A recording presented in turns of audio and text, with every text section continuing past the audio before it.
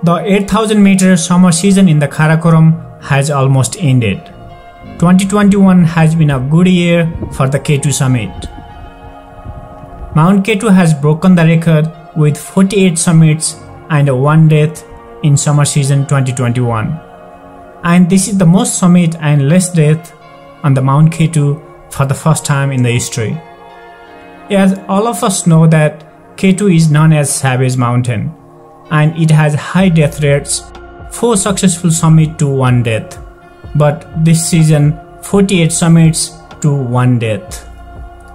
Not to forget 10 Nepalese Sherpas summited Mount K2 in winter, 16 January 2021 for the first time in the history.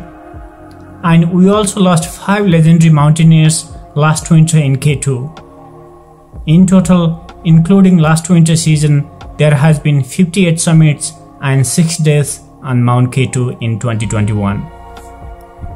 On this summer expedition 2021, out of 48 summits, there were 3 climbers: Hugo Ayaviri from Bolivia, Jasper from Belgium, and Dmytro Semerenko from Ukraine scaled the Mount K2 without supplementary oxygen.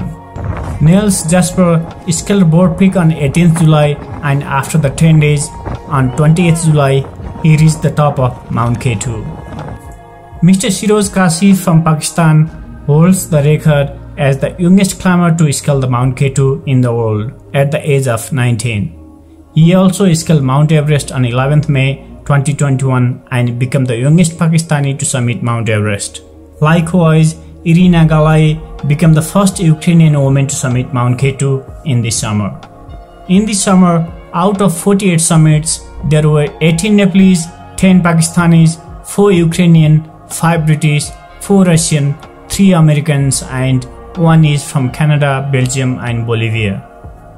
Congratulations to all summiters, and my thoughts and prayers are with those who lost life on Mount K2 and their family.